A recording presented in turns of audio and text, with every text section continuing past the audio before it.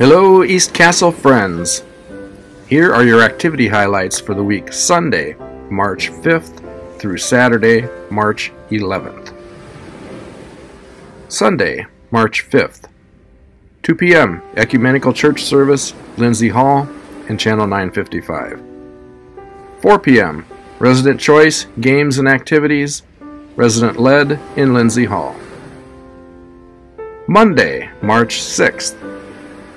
9 a.m. Meditation in Bradford Terrace 2nd floor Activity Room. 10:30 a.m. Harvard Justice Course in Lindsay Hall. 2 p.m. Video performance Amernet String Quartet in Lindsay Hall. Tuesday, March 7th. 11 a.m. Grief Support Group, Bradford Terrace 2nd floor. 1:30 p.m. Low Vision Support Group, Bradford Terrace, 2nd floor, Activity Room. 3:30 p.m. Lifestyle Committee in Lindsay Hall. Wednesday, March 8th. 10 a.m. Bible Study, Bradford Terrace, 2nd floor, Activity Room.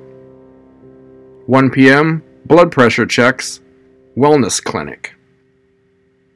1:30 p.m. Shopping Trip, Metro Market, sign up in the activity book.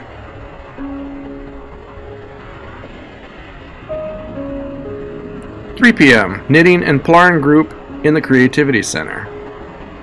4 p.m. Happy Hour, Lindsay Hall. 6:30 p.m. Lighthouse Lecture Outing, sign up in the activity book.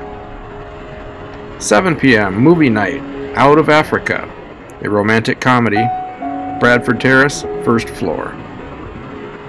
Thursday, March 9th. 10 a.m. Coffee with Tyler, Lindsay Hall and Channel 955. 11 a.m. In-person trivia with Mike, Bradford Terrace, 1st floor and Channel 955. 2 p.m. IT Open Office in the Creativity Center. 3 p.m.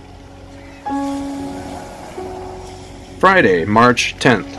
1 p.m. Play Reading Group in Lindsay Hall. 2:30 p.m. Sing with Lisa and ECP Friends in Lindsay Hall. Saturday, March 11th.